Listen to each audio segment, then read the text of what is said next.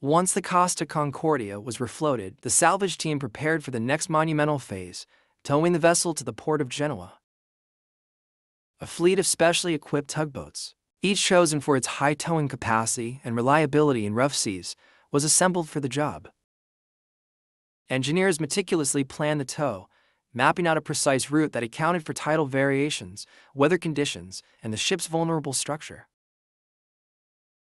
Constant communication between tug operators and the salvage command center ensured that the tension on the tow lines was maintained within strict limits to prevent further damage. Over the course of several days, the Concordia was slowly and carefully hauled from the treacherous waters off Giglio Island into the safer and more controlled environment of the Ligurian Sea.